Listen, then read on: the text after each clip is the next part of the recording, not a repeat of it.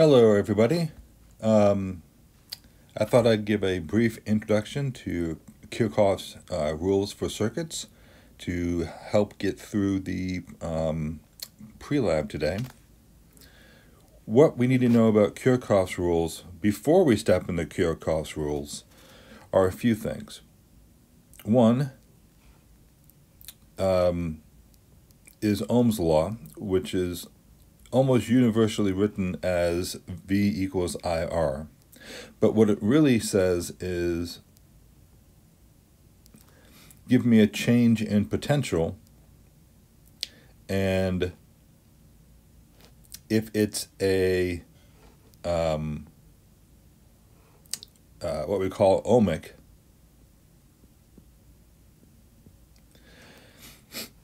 then our delta V and our I here would produce a slope, which is the resistance to the wire. So another way of thinking about it is whenever you encounter a resistor, it's going to cost you a change in potential. So knowing this about Kirchkoff means that we can think about using Kirchkoff's rules for the simplest of circuits. So this is going to be the universal sign of a battery. And what a battery does is chemistry, so that there is a plus change in the potential as you travel that way through a battery. It's going to boost and give the circuit energy. Okay. So that means if I build a straightforward circuit, one that kind of looks like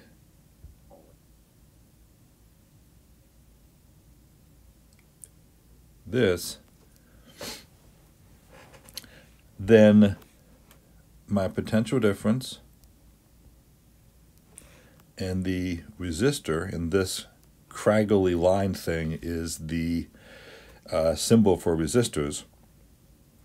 What invariably happens is we're going to get a current that's going to flow through all of these elements. So this is the current that's going to come out of the high end, through the resistor, and into the low end of the battery. And this is our basic experimental setup to, here we go, to give us this data. So how does this help us with the pre-lab we're being asked to do? What Kirchkoff said is, let's get some maybe green, is if you follow the loop through, if you make a complete loop through the circuit, delta potential has to equal 0. This is no surprise. This is the conservation of energy.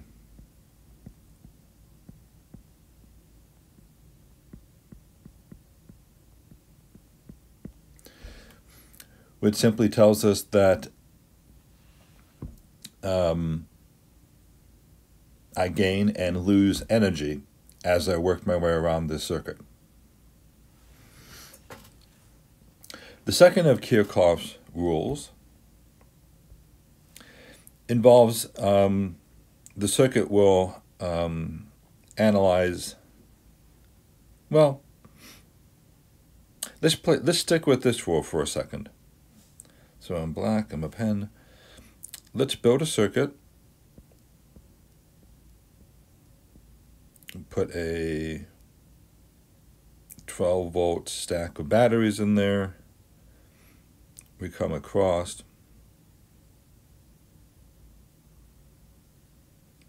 and we hit let's just make this simple, a 200 ohm, where ohm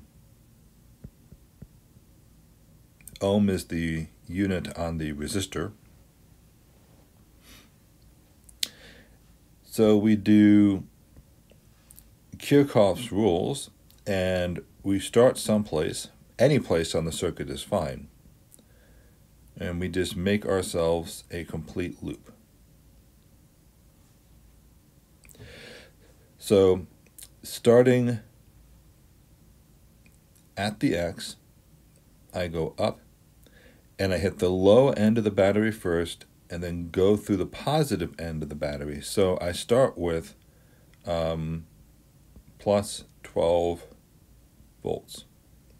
So we're doing Kirchhoff's loop rule, so the 0 equals plus 12 volts.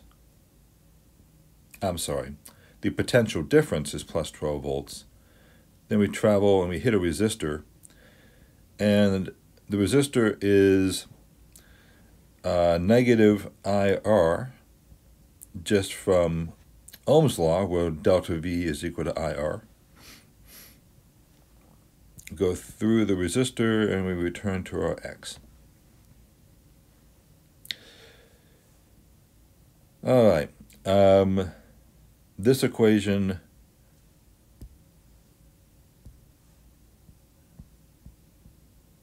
very easily becomes 12 volts equals I, and what do we say for R? 200. So I is just equal to 12 divided 0.12 then, divided by 200. And we get, let's see, I'm not even going to guess. I know it's going to be something on the order of 6, but on goes the calculator. Yeah, 0.6. Good. So we get 0.06 amps. So the unit of current is the amp. Let me clean that up. All right. So simple circuit, and as we change the resistances or the power, the loop rule still holds true. So one more quick example.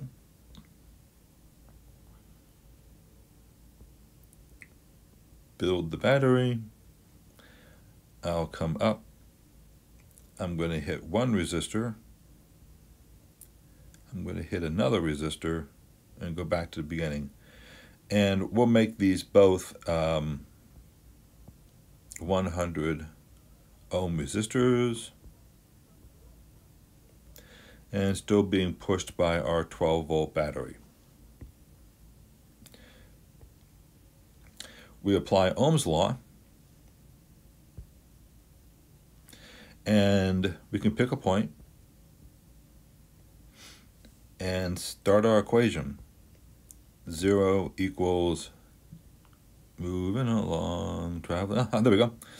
I've got a I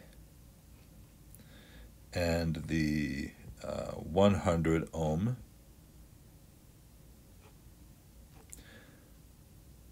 Keep moving. Sorry, that should have been negative. Negative I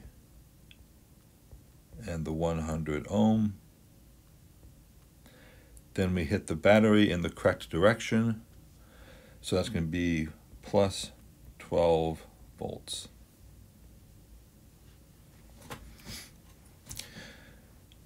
Next, notice the currents, the I's. That is the worst color I've ever chosen for a highlighter. That's better. Okay, so let's get rid of this. Put in my highlighter and, oops, highlighter I said. And we're going to notice that the current in this circuit has to be the same. It has to be the same because of an important principle, like they're all not important, but an important principle that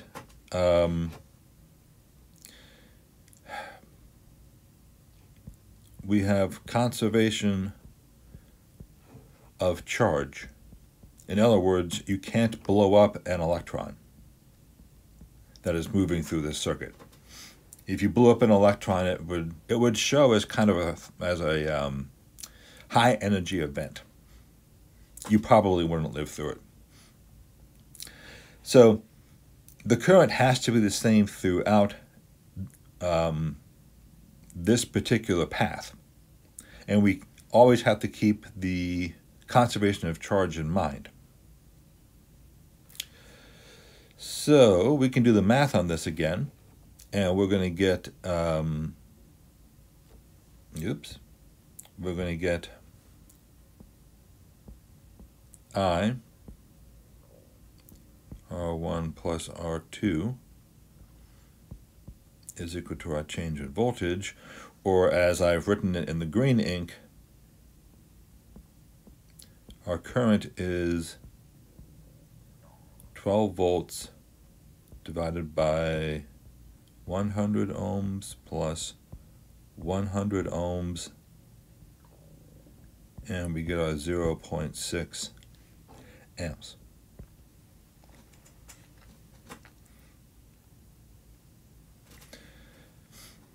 Keeping the conservation of charge in mind is important because it introduces us to the next of Kirchkoff's rules, which is the junction rule. The junction rule says that if I have wires that split, the incoming current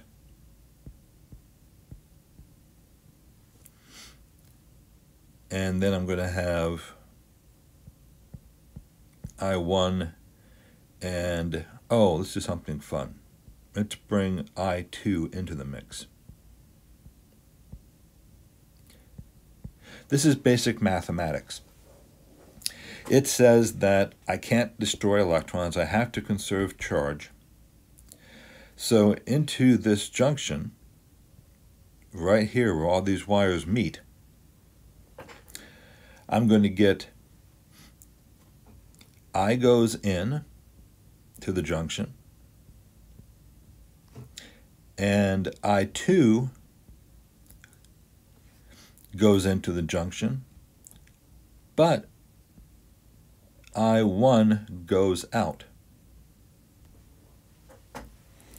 So this is kind of a matter of saying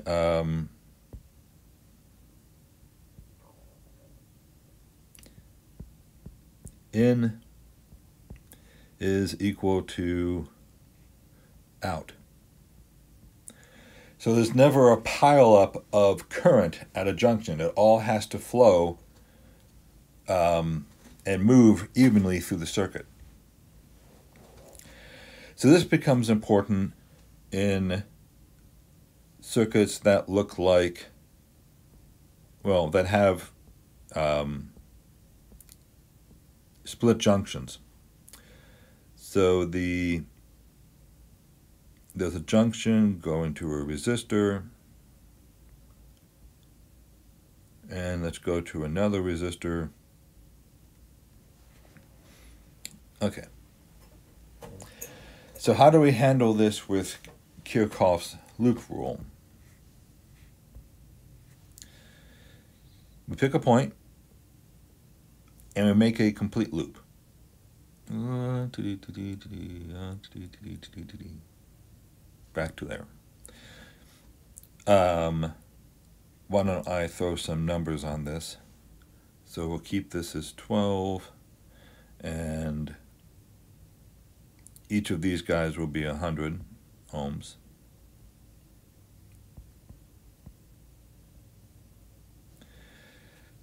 So I do my first loop out, and I get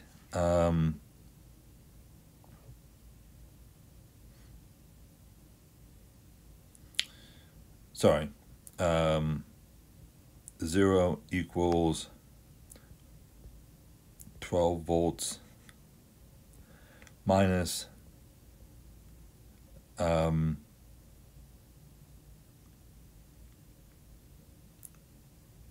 this is, I needed to label my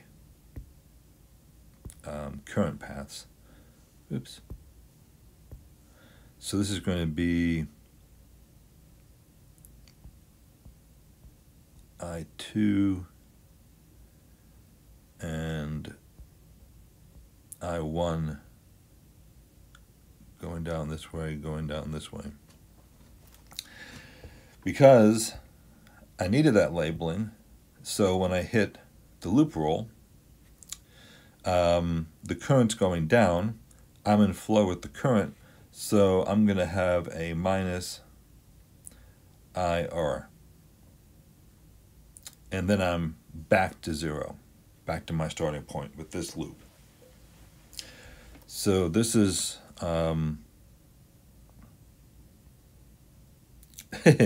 use Roman numerals, can I?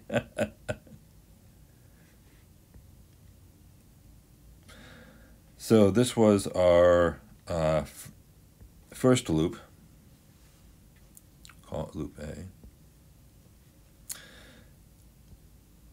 Then we may need to make our second loop. So our second loop will start at the same place, only this time we're going to go all the way around to the next resistor and come back.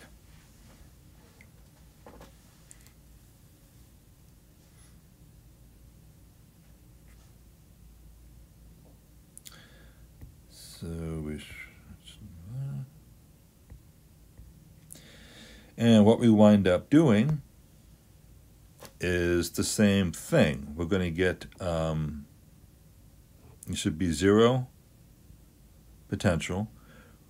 We've left the circuit from that X. We went the correct direction through the 12 volt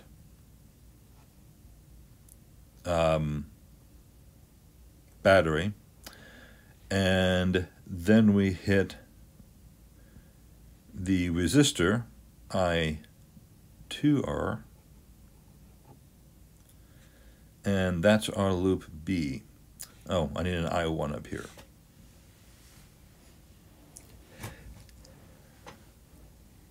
So each of the resistors have their own unique current coming through it, which is not necessarily, according to the junction rule, what we're going to get for the currents coming out. So if I pick this bottom junction here, I'll see that I1 plus I2 are going in,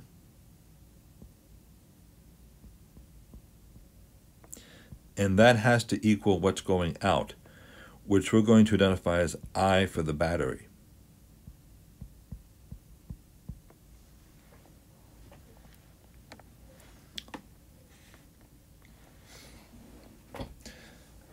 So we can use our junction rule to help us figure out what's going on with I1 and I2.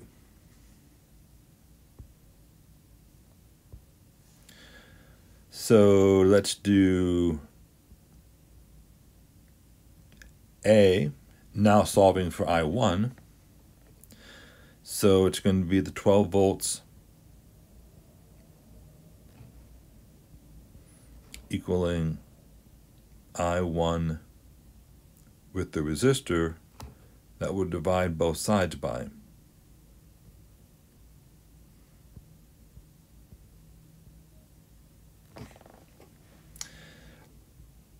Likewise, we'll do the same thing in B, that the 12 volts is equal to I2 and its resistor, but we're going to divide both sides by that resistance.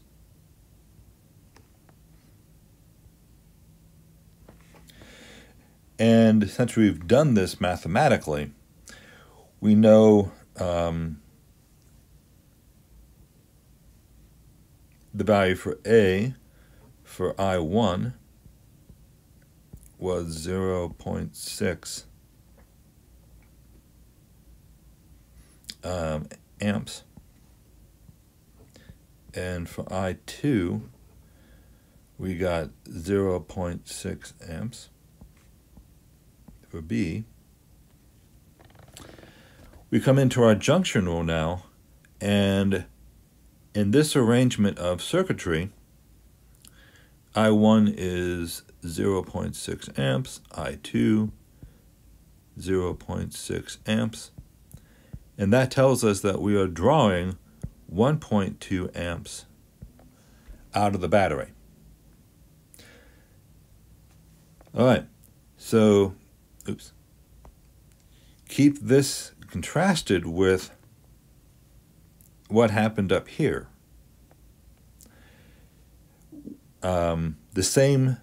So what happened up here? I'm pointing the stuff you probably can't see. Okay. Let's just do this. So notice that what happened up here with our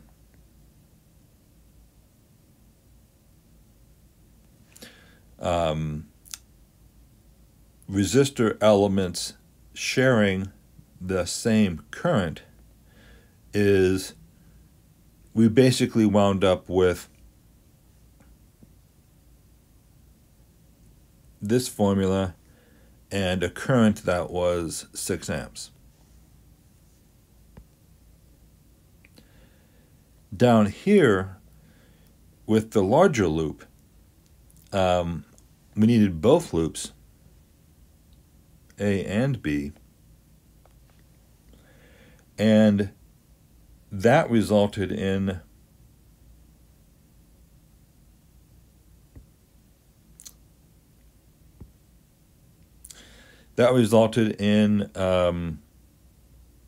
us having to take the currents out of each to get the current from the battery.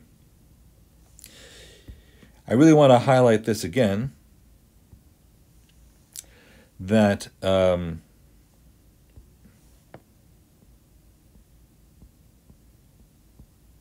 these are local currents coming in, meaning that they are specific to I1 and I2, which means they're specific to the resistors associated with those currents.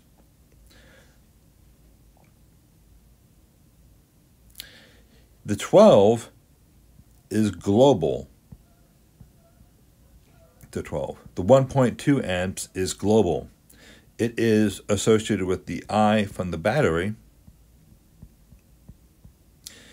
and it involves the entire circuit.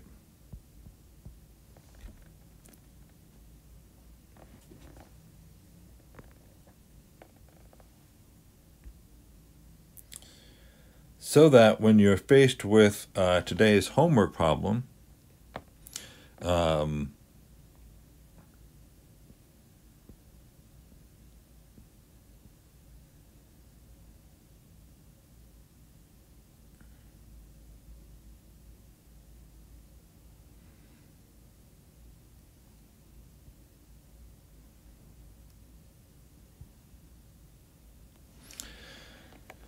this is nothing more than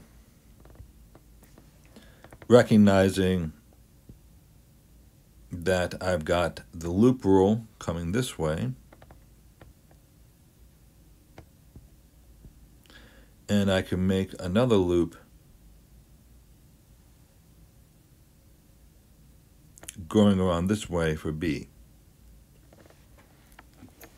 Okay, so hopefully that's enough of an introduction that you can use the loop rule and the junction rule to figure out the currents everywhere. And by everywhere, they're talking about they want to know here, and I think they wanted to know here and down here. All right, so good luck. I hope this helped.